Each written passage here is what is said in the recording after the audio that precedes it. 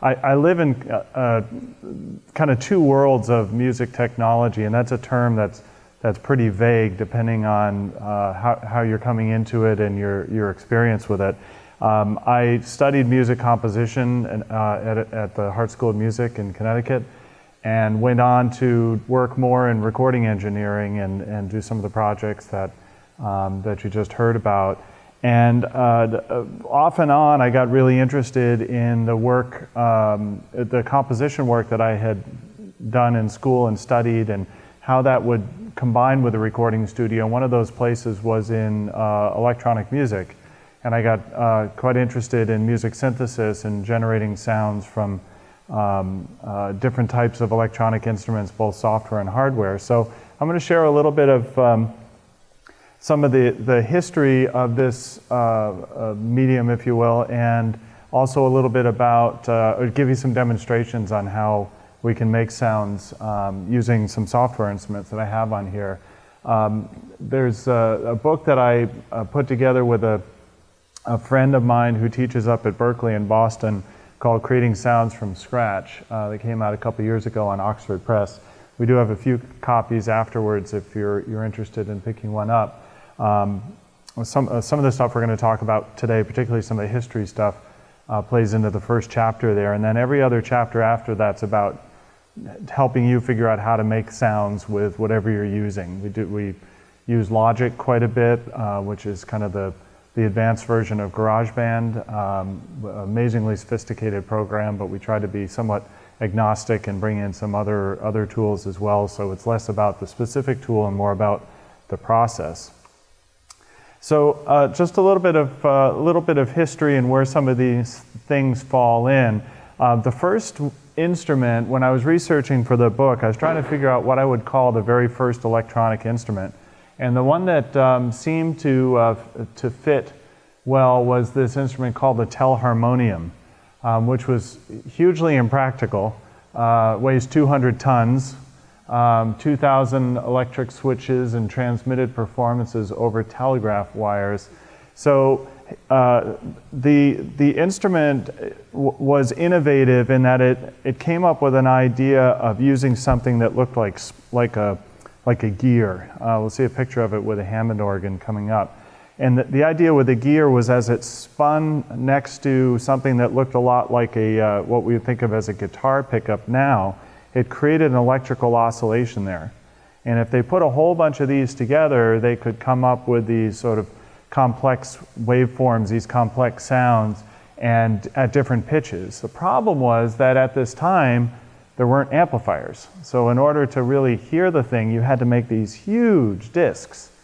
And it took a lot of energy to run them, and then they would use something like you would expect to see from an old phonograph, like a passive resonator, in order to generate the sound. So it was pretty impractical, and it was used in New York. I think it was used in to pipe in music in a department store, if I remember correctly. So that I give the credit to the first synthesizer, where you could kind of, albeit impractical, come up with these interesting combinations of tones to generate a new sound.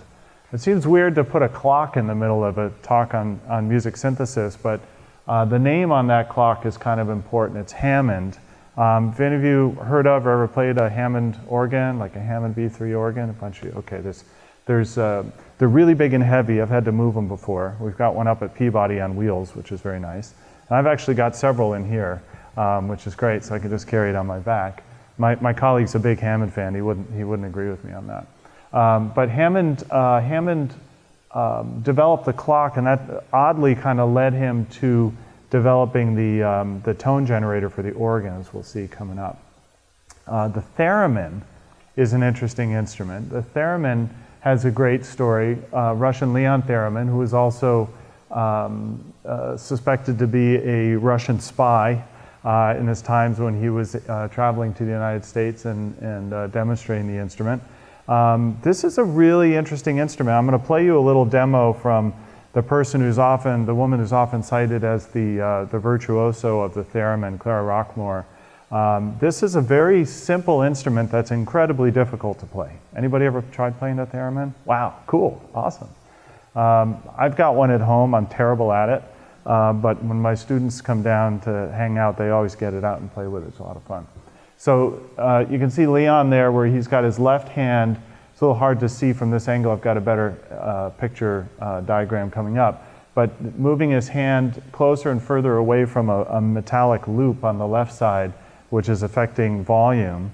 And he's got his right hand up with this vertical rod that's affecting frequency or pitch.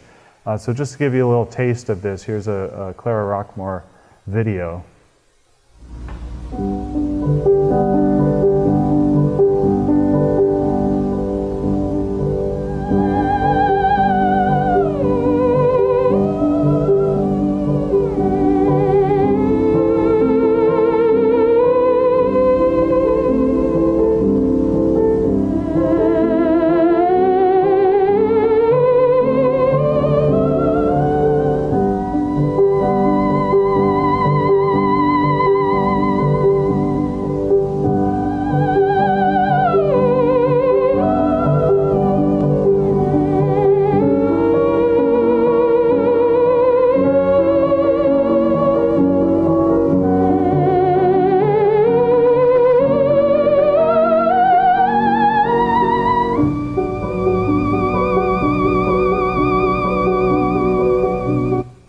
Taste of it anyway. It's kind of a haunting sound. You associate it with old sci-fi movies and things, but it can be really expressive and beautiful too. And what's really interesting is how this instrument has kind of come back into somewhat into vogue, but certainly back in the 90s when the company that Bob Moog was running at the time started developing theremins again and selling kits where you could build them and then selling completed versions. And a whole new crop of artists started using these, particularly in the New York areas where I was most familiar with it. Really interesting instruments, and when you combine them with some of the modern effects and some of the modern tools that we have in the studio, it can really create some things that are hard to make with other instruments. So, not the least of which, including a new Moog that I got to play with, a Moog theremin, which has pitch correction in it. It's really, really hard to play a theremin in tune. You can't. There's not so much muscle memory where you can, hold on to a fingerboard or a fretboard. Well, fretboard's easy, but hold on to a fingerboard or some kind of fretless instrument. This is just the air, so you kind of getting used to where your hand is in relation to the rod. But you've got to use your ear and really pay close attention to the intonation. So you can cheat a little bit with some of the newer ones that actually you can engage an auto-tune function. And if you're not quite there, it'll drift you right into the correct pitch. So this is, these are the two controls on the instrument, the two main controls. So you have volume with your left hand, and the closer you get to it, I always thought this was backwards, the closer you get to it, the quieter it gets. Farther away you get, the louder it gets. So if you walk away from the thing, it just starts screaming really loud. And pitch gets really high. If you touch it, it just shoots up, so it's like an exponential ramp up to frequency. So it's like, it has characteristics of like a string instrument that's not fretted, just you're not touching anything. It's just the conductivity between your hand and the metal is what creates what we would call a control voltage that's then affecting how fast the oscillator is going and what the amplitude is of the amplifier. The knobs that are on the front of this will vary depending on the model, but usually they give you some variation in tone. So you can have a darker, richer, sort of thicker tone, or something that's a little bit more pure. In the early days of the theremin, they would describe it as somewhere between a violin and a woman's voice. So you can kind of hear that character from the Clara Rockmore recording. So the hard part, as I said, with playing this darn thing is you're not touching anything and you don't have much to reference. So there's a couple interesting variations that came out. One was called the Onus Martineau, where you can find some really amazing performances on YouTube of this thing. I thought, are there any Radiohead fans? So this is Radiohead actually using one in a performance. How the keyboard becomes a reference for the position, so you're moving this wire, moving this control on the wire, and then you can have the keyboard as well.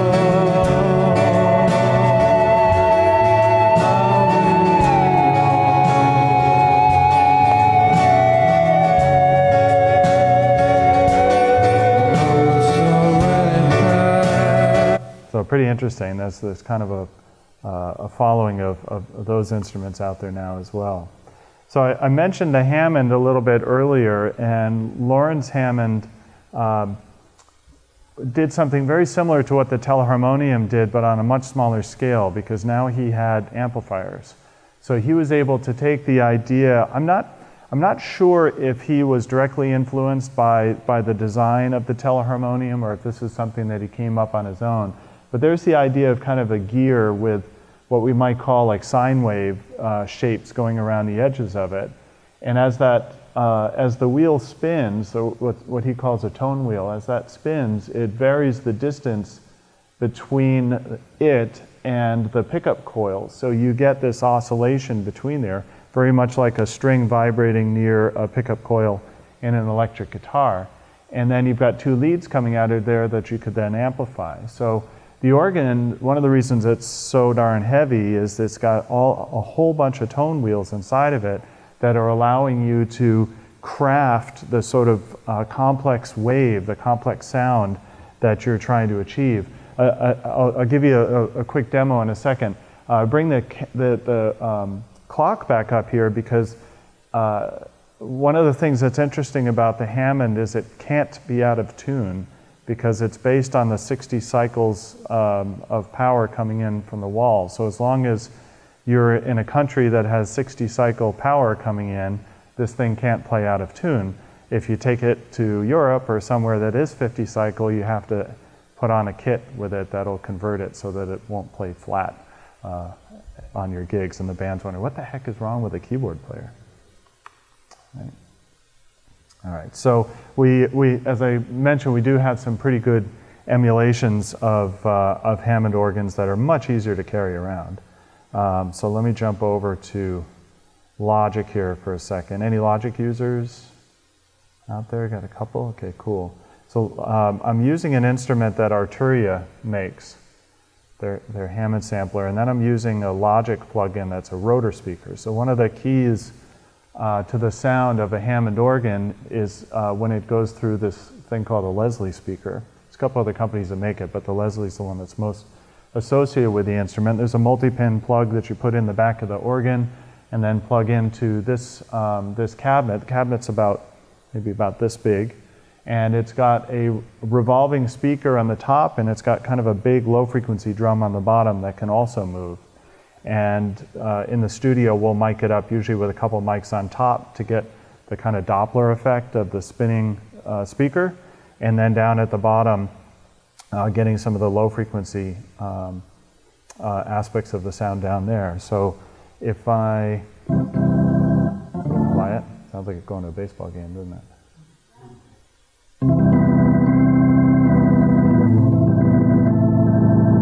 But why I'm considering this a synthesizer and music technology is that if you're not familiar with these, the black and white reverse keys down here are actually presets. So even on the big mechanical Hammond instrument, you can click those black keys at the bottom and store presets in there. And we see all these drawbars moving around. And the drawbars, if I clear them, the low C is going to clear them out, I can pull them up one at a time and build a complex wave, right? So I keep saying complex wave. If I took just a regular old sine wave, like a test tone that you would hear on like a television or something where something happens and they lose program feed and you just hear this 1 kilohertz tone, all sounds are made up of a whole bunch of those. So when we have a complex wave, it's actually made up of a whole lot of sine waves. And if I brought up here a clarinet and had somebody play an A440 and then a trumpet and played an A440, they both have that same sine wave at 440, but what's above it is totally different, right? And that's what makes one sound like a trumpet and one sound like a clarinet or an oboe or whatever it might be. So as I'm putting together a sound on the organ, I can build the harmonic structure of the sound by pulling out low drawbars or high drawbars.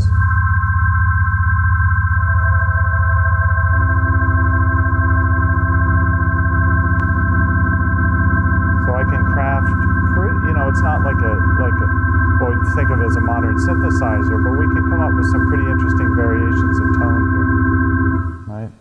So presets have the typical sounds that you'd associate with the instrument.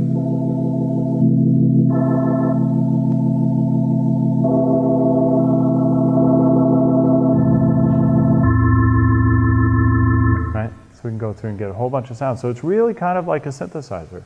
I hesitated putting this in my book because most people don't refer to the Hammond as a synthesizer, but it really kind of is. And it's a type of synthesizer that we would call additive synthesis, meaning that we're generating tones at different frequencies to create a complex wave, as opposed to the opposite, which would be starting with something like a big chunk of marble and chipping away at it until we got the sound that we were looking for. Right?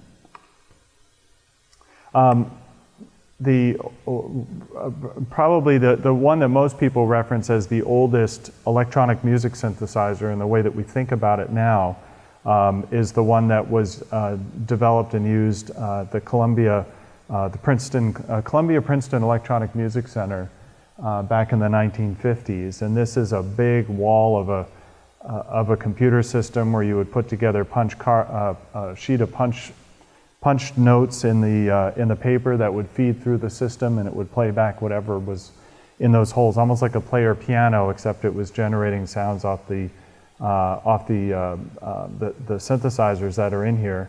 And then you can see these cutting lathes here where they would have cut to disc, like a vinyl disc, to make it available to anybody who wants to listen to it. Mellotron. Now, Mellotron is really neat. Back when I started getting into electronic music, or getting into music in general, and I was always interested in technology, and so these things sort of got tangled up together, it was right around the time that samplers were starting to come about. So like the 1980s, when people were getting a little tired of trying to craft sounds using techniques like FM synthesis and subtractive synthesis and saying, what's that supposed to be? That's a piano. Oh, really? Okay, that's a piano. Wouldn't it be cool if we could actually record a piano, and every time I hit a note on a keyboard, it just played the recording back of that note? So that became this idea that in some ways is still evolving now as computers get faster, as recordings can be at higher resolutions. We can record every single note on the keyboard, whereas back then we could only record like every minor third, maybe at the most. But predating all that, from the 60s, was this thing called the mellotron, which is kind of follows along with the evolution of these sort of unbelievably sort of complex and cumbersome mechanical instruments like the telharmonium, which is the king of what I just said, the Hammond B3, which is a great instrument, but it's also very heavy and bulky. This instrument's goal was to basically be a sampler. They didn't call it that then, but it's a sample player.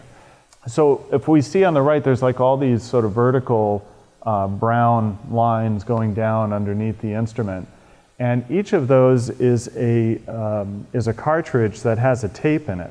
And the tape could have, say, the recording of a flute. And there's a recording of a flute for every single key.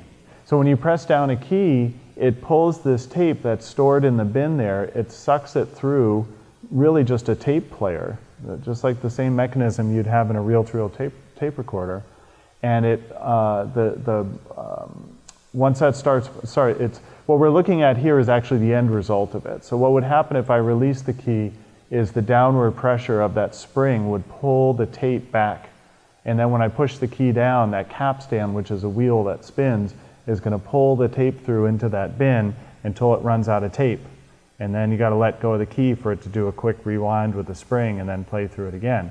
Kind of crazy and practical, but really pretty cool, and was very inspiring to a number of artists of this era. And I've of course got a mellotron in my back pocket here, so let me pull that up. This is the mellotron that's now part of Logic. I had a third-party one, but this one sounds pretty amazing. They didn't go overboard with the look of it, although it has the nice white here. But if I were to play a couple notes of this, I think you'd find it very familiar.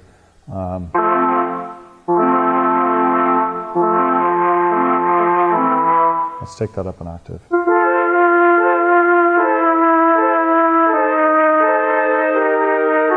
Right? Oh.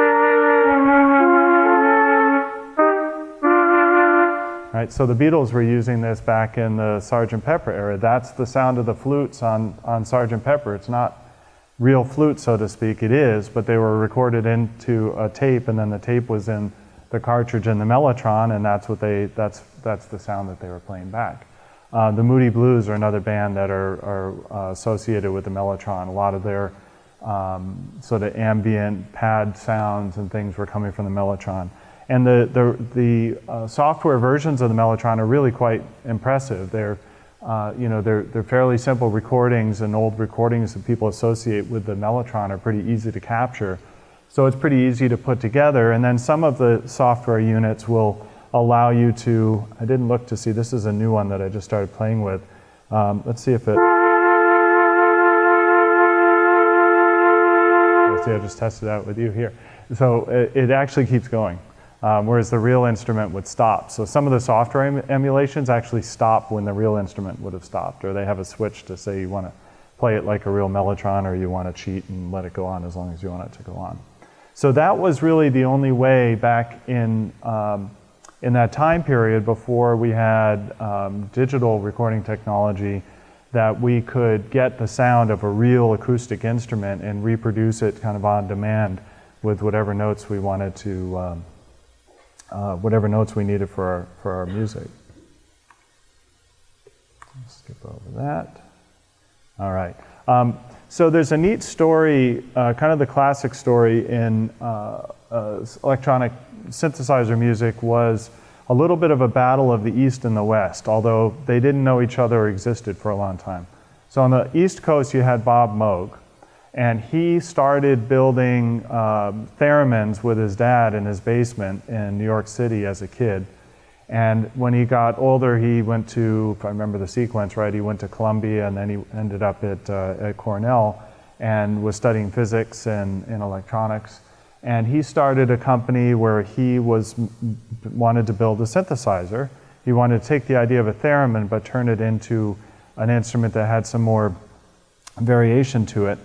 And a clever thing that he did was he admitted that he wasn't a very good business person, and there's lots of evidence of that. And he wasn't a musician. He loved music and he loved the idea of the instruments, but he was an engineer and he loved electronics, and that's what he really understood. So he worked with a composer, a guy by the name of Herb Deutsch, to say, like, you know, as a composer, as a keyboard player, or getting ahead of myself, as a composer, what do you think would be useful for musicians to use this thing? The theremin was really kind of impractical, and Deutsch is the one who's credited as saying, well, what if you put a keyboard on it? And it was at this time that the sort of theremin became married with a piano in some ways, although we were limited to just one note, monophonic, one note at a time. But that was kind of a big deal. And I think the reason that most people, even if they have sort of a cursory knowledge of music technology, probably know the name Bob Moog, or they know it as Moog, but he said Moog. He had some sign on his desk that said, my name doesn't sound like a cow or something, I forget what it was. But so I often feel pretentious saying it, but the man liked Moog, so I go with that. But on the West Coast, the whole other group of composers were working with a developer, tinkerer, you know, putting together these, you know, the happenings of the 60s and these wild light shows with these wild electronic music accompaniments. And he was developing this instrument that we have come to know as the Buchla box. So it was Don Buchla, and he was developing an instrument at the same time Moog was. Perhaps fortunately, there were no online chat rooms or listservs where they were comparing notes, because they made pretty much completely different things. And as they became familiar with each other's work, they still very much had their own camps. Buchla's idea, he thought it was a mistake to put a keyboard on it, because he said that, well, a keyboard immediately restricts you to 12 semitones, right? So yeah, okay, you could detune it, or you could maybe change the scale and do things like that, but he felt it was unnecessarily restrictive, that all of a sudden you're handcuffing modern technology with old technology. Whereas Moog saw the value in making an electronic instrument more approachable by a musician who's not necessarily a technologist or somebody who's well-versed in technology. So composers that were associated with this instrument were much more interested in, you know, microtonality and doing things that really get away from sort of conventional Western music. Whereas on the East Coast, you had the crowd sort of building around Moog with the with his instruments that were primarily keyboard based. So the modular synthesizer is the one that often gets cited as sort of his big contribution. Let's get a virtual one up here. No. Modular. This is also significantly lighter weight than a real one.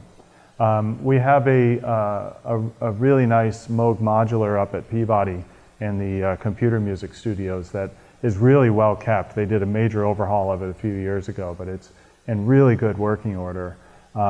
So the idea was you've got all of these different modules. These oscillators are where the sound is originating.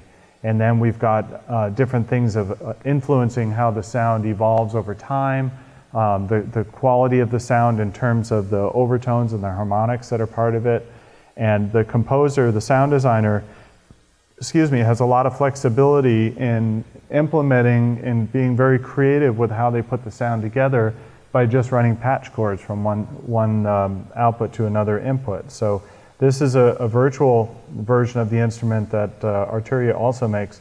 There's also, if you have an iPad, if you're interested in this, I feel like it was like $30 or something. There's a Moog modular synth for iPad, which actually sounds really good. And it's, you know, these things, they just started selling these again, and I think they're like $15,000 or something like that. It's kind of crazy. So for $29.95, you could have one on your iPad, and it needs much less maintenance. As long as iOS 13 doesn't break it or something. So this instrument gives the composer a lot of flexibility. It was really big. The artist that I immediately think of as actually touring with something like this is Keith Emerson, who had a big, huge one on stage with him, and shockingly liked to knock it over in the performance. I couldn't imagine being the guy that had to figure out what broke and put it back together. But it really is a beautiful sounding instrument. You can get some really interesting colors from it.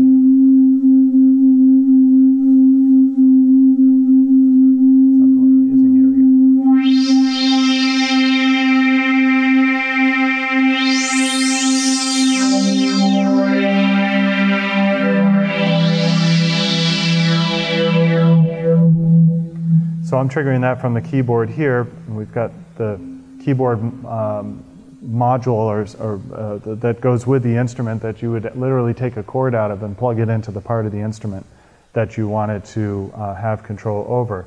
So this was really cool, but it was really big. Perhaps the thing that really kicked Moog maybe into being a bit of a household name at the time was the switched on Bach, which was taking the music of J.S. Bach and realizing it with this instrument. This is a monophonic instrument. Of course, because it's software, we could cheat and put it in a polyphonic mode. But monophonically, Wendy Carlos was able to go through with her 16-track tape recorder and record every part of, say, the of a Bach. Now I'm blanking on the pieces right now.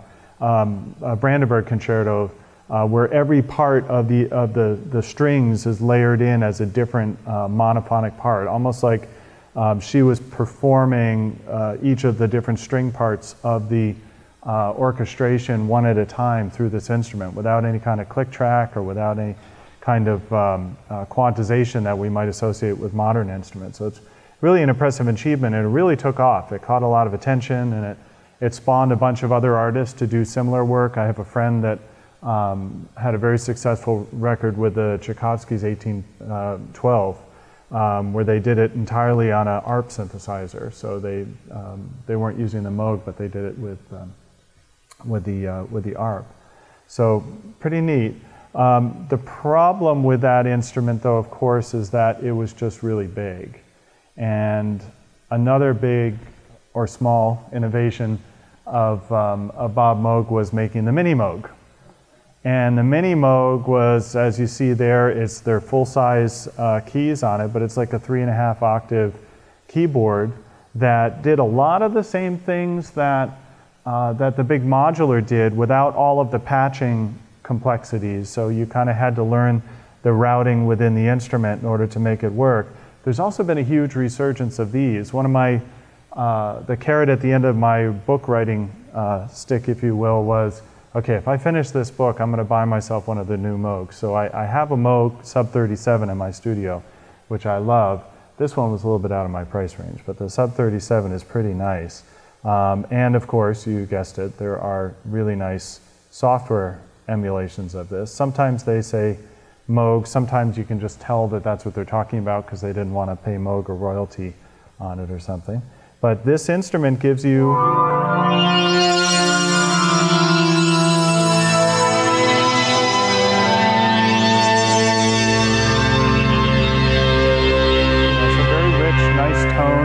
we have a lot of the same controls we had on the big instrument, but just not as many of them. And we're now routing by using switches rather than using patch cords. So we're turning on and off oscillators. We're setting the volume of each of them with a little mixer here, affecting the filter. Still the same kind of design of filters that were used in the modular, but much easier to access here and easy to move around. There's a great story of, I believe it was Keith Emerson, was drooling over this instrument, really wanted one, and he had gone to some famous actor's house in London, and he said, I can't believe you have a Mini Moog. Where did you get that? And the guy said, oh, the thing's broken. You can have it if you want. He's like, really? What happened to it? It only plays one note at a time. So he, I guess he got a free Mini Moog because the guy thought it was broken. So it's a beautiful instrument. It's a lot of fun to play with. There is, I believe there is an iOS version of that too if you're interested in that side of things. So we're doing time. I got to be conscious. I could talk all afternoon about this stuff, so I got to make sure I don't go too far. This is one of the new models called the Voyager. We have one of those up at Peabody as well. It's a pretty cool instrument. Works very much like the old one. Two key improvements are that you can store settings on it. So when you come up with a patch you really like, you can actually store it in there. The old one, every single time you played a song, you know, on tour or in the studio, you had to play a song again, you had to dial up and you had to listen to it. Was that right? You know, you can move the dials until you get exactly where it was before. This stores them in there. The other thing is this stays in tune, which may seem trivial, but the old Moogs were known for drifting in intonation. So there's actually a tuning knob right on the front of it. So as it heated up, one of the design flaws of the instrument was that the oscillators that are producing the sound were put next to the power supply. So as the power supply got warmer, the oscillators drifted in pitch. ARP, who was kind of their competitor at the time, Alan R. Perlman, he figured out that's what was going on. So in his instruments, the power supply was here and the oscillators were over here.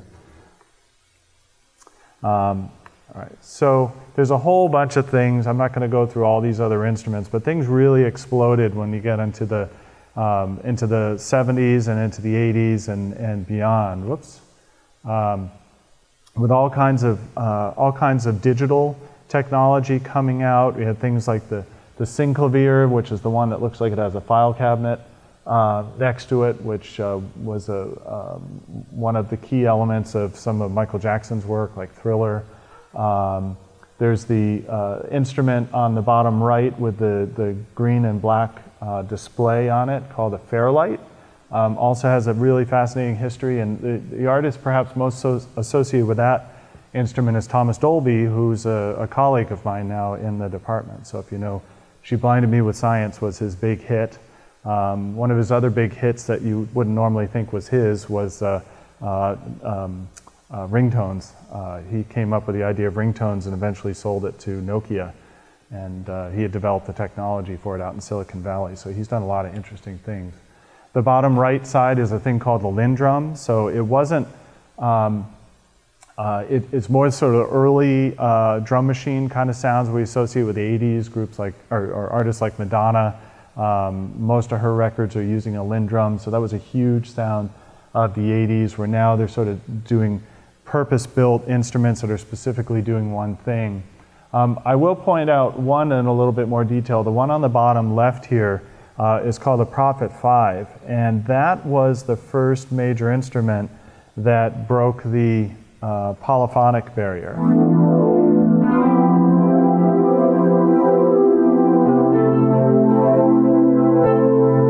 If any of you watched the TV show Stranger Things, then you've heard a lot of Prophet 5. They're big fans of Prophet 5, and so they have some of the newer versions of his instruments that have come out now. But this is that's the sort of modern association with this instrument. But Dave Smith, the guy that developed these, he figured out that the only way that we were going to get an analog instrument to play multiple pitches at the same time was to have a computer control, so like a chip that's accumulating which notes are being pressed on the keyboard and then assigning them to the available oscillators so that they could play all at the same time. So there's that sort of digital logic element to it of assigning notes to specific analog oscillators, but otherwise everything about what's producing sound with this instrument is analog. All right. Jump through a couple more of these. So just really quickly jump through some of these ideas. Really, every type of sound that we're developing in synthesis has the same kind of steps that we need. We need to create raw materials to start with. That could be a sample like the flute recording and the mellotron. It could be an oscillator on a Moog instrument. It could be a digital file that's being played back. It's raw materials that we're starting with. Tribute to my friend Thomas Dolby, I guess. So we start with subtractive synthesis. We start with like basically as though we have a big chunk of marble, and we're just going to cut away everything that isn't part of the sound that we want to end up with, and then get to something that we're going to use, that we're interested in. This was a photo I took. That was we were setting up to take the photo for the book, and my grad assistant at the time was patching it up for me. And I wanted a long exposure and accidentally got an amazing picture. So I call that the ghost of Edwin. Edwin is setting up the Moog there, and he was much better at patching that thing together than I was. So, all right. Let me jump out of this for a second and back over to logic. Wanted to, I know I'm throwing a lot of stuff at you like coming out of a fire hose today. But I wanted to show you a couple newer ideas of how sound can be created and manipulated for synthesis purposes. One of my favorites right now that I've really enjoyed playing with, a good example of this is in this instrument called codecs. And it's a type of synthesis called wavetable. Wavetable has been around a long time, but it's really kind of evolved in a lot of ways. And I came up with an idea that I thought you guys might like today. So I've got one sound that we're hearing, which is right here. And let me just play you what it sounds like. Let me turn down the speed for a moment.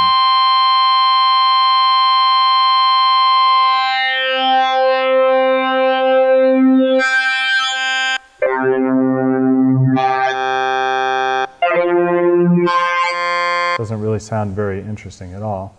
But if you knew where it came from and then looked at some ways we could mess with it, you might find it a little bit more interesting. So I thought, Howard Community College, what could be a funny thing to do with that? So Howard, the name Howard. Howard, the phone is ringing! So I took just the Howard part of that and I put it into codecs. And codecs resynthesizes it. So I went under import and I found the little bit of Howard's mom yelling Howard, and stuck it in here, and the software resynthesized it, which means it basically created a whole bunch of slices, and it analyzed each slice for the frequency response at that position.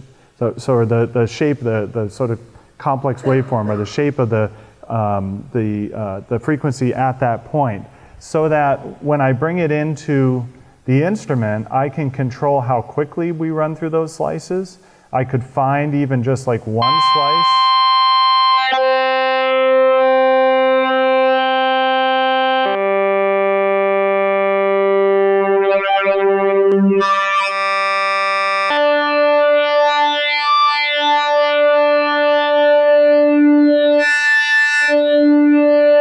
So I could play with just this one word that on its own is very unmusical, but playing around with it a little bit, I could come up with something that I thought was actually kind of cool. So this is like one of those TV shows where they're showing you how to cook something, and then all of a sudden they pull it out of the oven and it's done. So.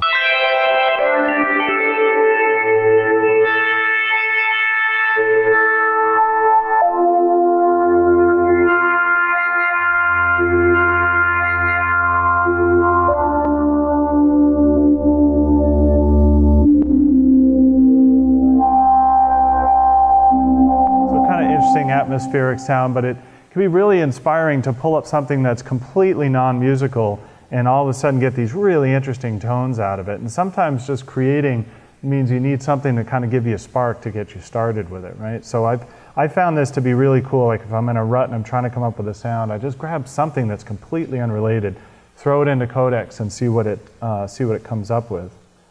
One more example, and then I'll see if anyone have any questions. Alchemy is an instrument that Logic bought, or Apple bought to include in Logic not too long ago. And this has another way of starting with raw materials that's actually quite interesting.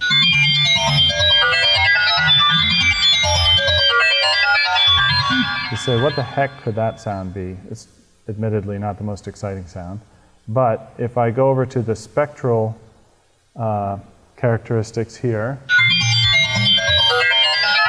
it's actually turning that image into sound. So the left to right is obviously time, and from the bottom, the y-axis, if you will, is frequency, and then we have different intensities of white and gray. This is mostly just white and black, but then we can go in here and we could tweak this a little bit. So we could tell it things like that we don't want to include. We could erase some elements of it that we don't want to have in the sound. We could mask some things out here. So if I, for example, whoops, I didn't do that very well. If I were to mask around the shield here, I'm drawing now, sorry, here we go. Like that, and bring my endpoint over, it's thinking about it. Bring my endpoint over. Let's get rid of that. Then the shield could just be what we're working with, and we could add a loop to it. We can find a spot that we like, and that could be a texture that's buried under something else that's going on. So sometimes just starting with an image or starting with another sound and just seeing how far you can go manipulating that can be pretty inspiring to come up with new ideas. So in summary, really just playing with the idea of starting with some kind of raw material and then manipulating that through different tools that are common to these instruments, things like low frequency oscillators. It sounds really complicated. It's really just a thing that's vibrating at a slow speed at different patterns. And we could have that affect the pitch, making vibrato. We could have it affecting what we call the cutoff frequency, so that it's sort of a wah type quality to it, or like a hand going in front of a trumpet and darkening the sound coming out of a trumpet. We have envelopes that allow us to shape any number of different elements over time. It's really, it's so accessible right now to find even web app instruments or inexpensive instruments that you can play with and come up with some really pretty impressive sounds that sound quite good. A little tip along those lines is, you know, some people will get a synth app on their phone or their tablet, and they say, this thing doesn't sound really good. You're sending it through a speaker that big. Plug it into a better speaker, plug it into a stereo system or something, or into, you know, put some headphones in. All of a sudden the sound will really come alive. There's a lot of great sound that these things are capable of, but the speakers that are in these devices are somewhat limited given the size that they're trying to fit it into the device. So, all right. I wanted to save some time for questions. Anybody want to ask any questions? Yes.